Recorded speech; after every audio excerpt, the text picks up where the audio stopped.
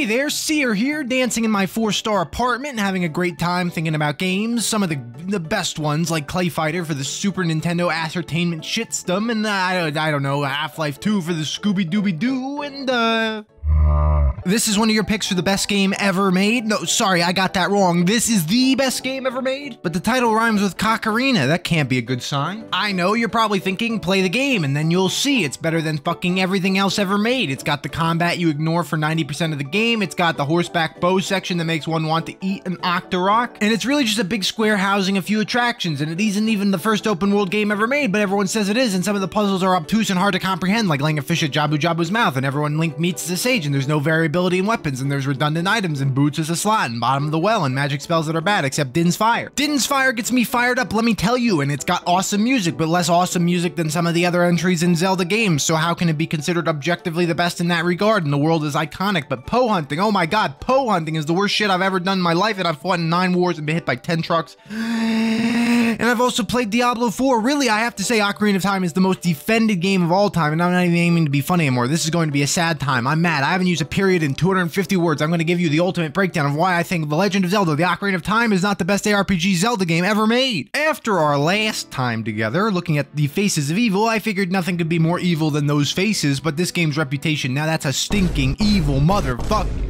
For me, I have been dreading this moment because I am a grand contrarian, a remarkable ass sucker, a total pain in the membrane for lack of better terms, as I genuinely don't like Ocarina of Time. And it's not a lack of having played the game. I played the game back in ye old New Game times. I didn't even like it back then. It pissed me off because I like jump buttons, but we don't get that. I also don't like repetitive combat that gives the player nothing. Here's where we'll start. The ideal way to play Ocarina is to avoid 95% of all enemy encounters because there's no incentive to killing them. There's drops are more easily found inside of bushes than inside of big Deku Babas, and also because most encounters are just a pain in the ass. Every battle in Ocarina involves tossing on that Z targeting, and anyone who's clambering around saying this system is fantastic hasn't noticed the big gun in my hand demanding that you agree it sucks because I hate this shit. It won't latch onto what I need, it shares the button with looking forward so it'll whip you to targets that you're trying to fuck off from, and all this is in service of nothing. It's pointless to fight anything that doesn't have progression requirements. You might think money, cash, the big dinero to buy things like bombs, but you genuinely never need money except for one awful fucking minigame that I'll bitch about in 4 seconds. Let me tap my watch and wait. Okay, and I spent practically $0 until the bow training ground section, and yeah, that's right, I suck dick. I'm lame and can't aim, but this is just misery. The fact that people out there can do this on command on this weird 3-dick controller is astounding to me. And the rewards for a lot of the annoying minigames in Ocarina are pointless. If you didn't have fun with the minigame and all you get is the ability to hold 50 Korok cocks, then doesn't that dick suck? That's what I wrote. Doesn't that dick suck? Yeah. There's no need for any minigame participation to get better stuff anyway. Ocarina is actually too easy because you can hold 4 fucking free lives that resurrect you if you somehow take 20 hits in a row without finding a pot, and sometimes in a pot is another life, and I think I should get a life and stop bitching about this already. But no, I won't. I wanted to feel some sincere difficulty. And you might say the bosses is where the difficulty erupts from, but let's go over the bosses in order. Goma, shoot eye and tug penis. Dodongo, throw bomb at head and tug penis. Baronade, tug penis. Phantom Ganon's Faux Lavagia, hang the fuck on, hang on, back it up, we're talking about this Nintendo. Who do I gotta throw my anvil at? Why are the both pronunciations of Volvagia and Volvagia so suggestive sounding? That's why I say Volavagia. It's forcing me to use fantastic language ability instead of getting demonetized again. Oh, the fight? I don't know. Use hammer because Nintendo likes making you use the item you just got to win fights because the game was made for 8-year-olds. Let's be honest. Morpha. Okay, this fight was hard. Yeah, I mean, I hate it. It really sucked. Fuck this fight. Twin Rova. Oh, wait, skip one. Bongo Bongo. Shoot stiff hookshot into hands and the boss plays into your hands. Yeah, back to Twin Rova. Twin Rova. Hold shield and also hold penis. Great King of Evil. Ganondorf. Dragmire. More like drag my ass over his face. Caught him. High five. And yeah, this fight is annoying, I don't like it. And finally, Ganon, who is just a literal ape battle as you roll under his penis and swing like a madman at his weak spot, which isn't his penis. I mean, that would hurt me the most, so whatever, he sucks. What was the point of this? Well, let me review the script up to this point.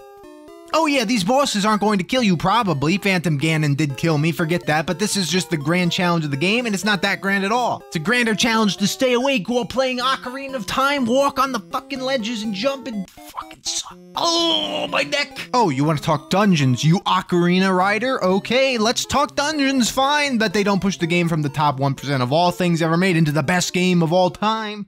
I'll tell you that much. Most liked game of all time, that's fine, I'd concede that, but anything with the fire, water, and shadow temples can lick my butt. I've been since demonetized for swearing about Ocarina too much, and I won't be able to say anything worse than butt, pee-pee, poo-poo, and fucking anymore. But even the good temples that hyper fans swear by, like the Forest Temple, it's not that fun. What are you trying to lie to people? It's just a couple fights where you probably just ignore a square room that leads to 4 corners, where in 2 of them you push blocks for 10 hours, because Link can't push a 10,000-pound rock very fast, weak bitch, and then the other 2 rooms where you solve the exact same puzzle by shooting paintings. Oh boy, they're getting wild here. And Gaunt, I just typed Gaunt, that's beautiful, staying in my shitpost video. Anyway, Jabu Jabu's belly, the literal pits of ass. That's fun for anyone on Earth? I don't think so, because I see people say how shitty that part of the game is all the time. And then people have randomizers delete parts of the game they can't stand, and I start to wonder if there's several parts of a game that you don't want to play, like you hate them, then can this possibly really be considered the best fucking game ever made? And story, well, fine, it's a nice plot, except every single person Link likes and talks to, except for the owl, is a legendary sage of ultimate power. Also, I say talk to loosely. Link looks at them with his oddly powerful circular eyes and they speak back to him. And I just went to Reddit for some ungodly terrible reason, and if I see another comment about how I'm looking at this game with a modern lens, I will make a sandwich for myself out of a bomb, because it's not a recency bias. I also hate all modern Zeldas.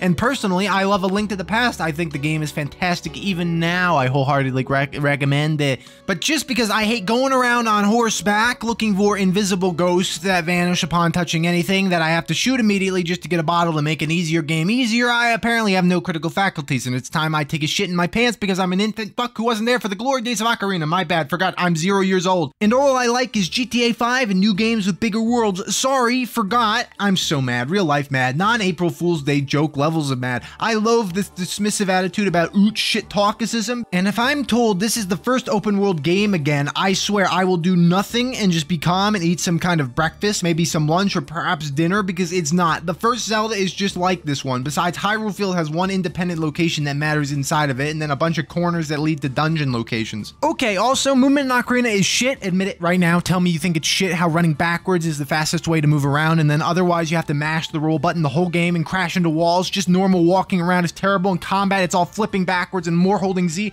Tell me right now, admit it. Mario 64 was better controlling. I will suck Mario 64 dicks over Ocarina on this front any day. Also, the game is lonely as fuck. Have you noticed there's nobody really to talk to? Everybody kind of feels sad. That's what I think. That's a personal opinion. I know it is, but you know, fuck it. I don't like it. Feels lonely. Link to the Past didn't feel lonely. I don't know why. Felt like there was more stuff going on.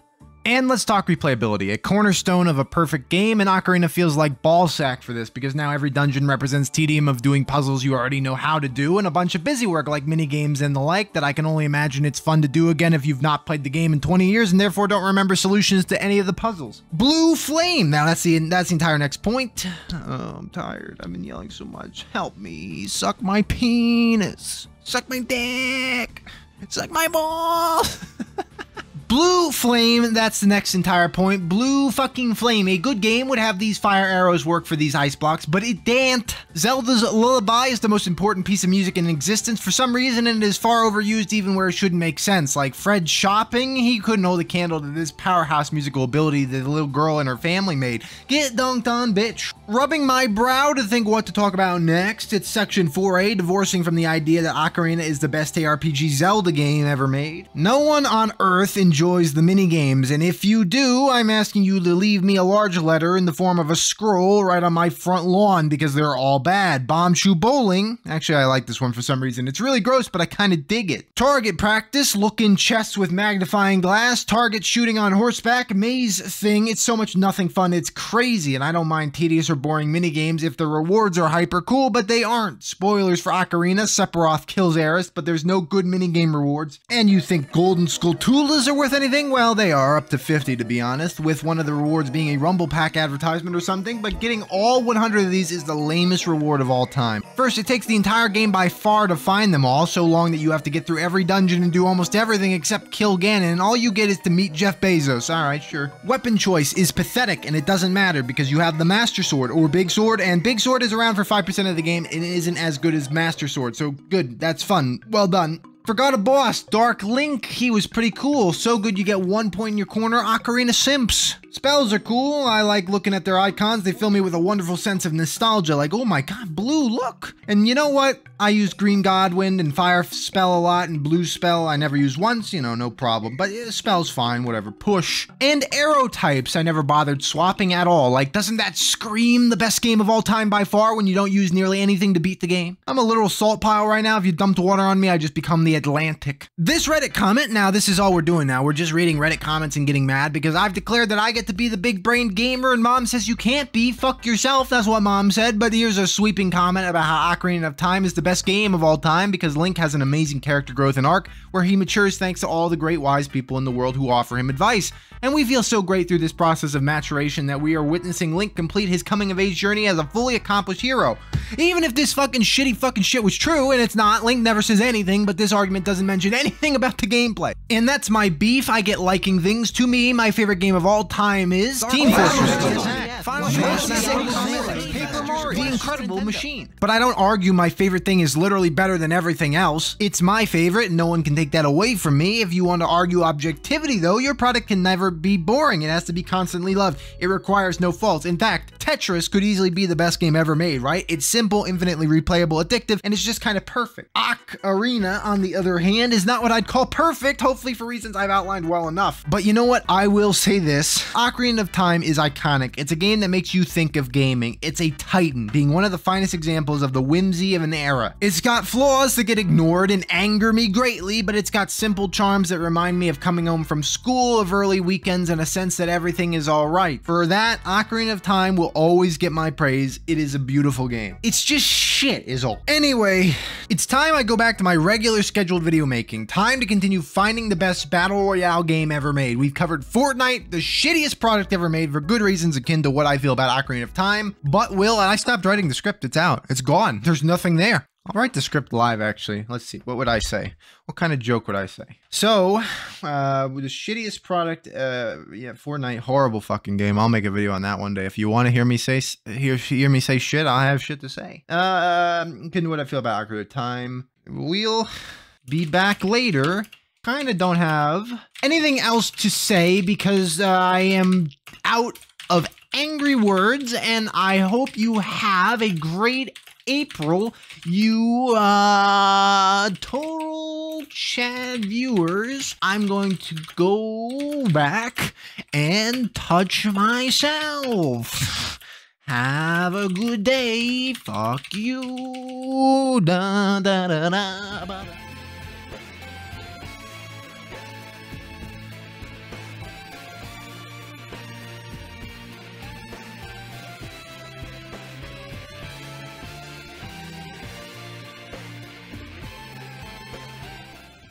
The game it fucking sucks, it fucking sucks. The game is shit, it is shit, shit. The game is fucking shit, it's shit, it's shit, it's shit.